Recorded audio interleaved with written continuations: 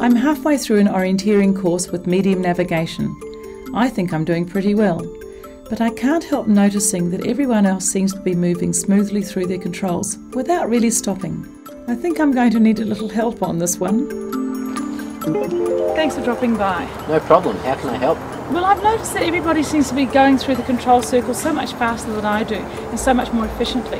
Well, that's control flow. It's a really good thing to practice even when you're learning. There's two parts to control flow. The first is the approach. What you have to do is check what the feature is on and what the control feature says it's on.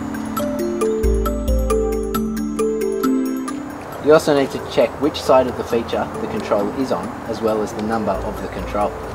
In this competition, I'm using control descriptions with international symbols. Instead of describing the feature in English, international symbols denote individual features. The position of the feature relative to others nearby, and which side of the feature the control flag will be on.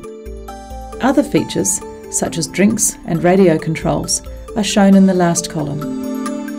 So all I need to do is learn the symbols off by heart? Yeah, that's right. It's normally pretty easy to pick up on though, because the symbols on your map are normally the same as the symbols on the control descriptions.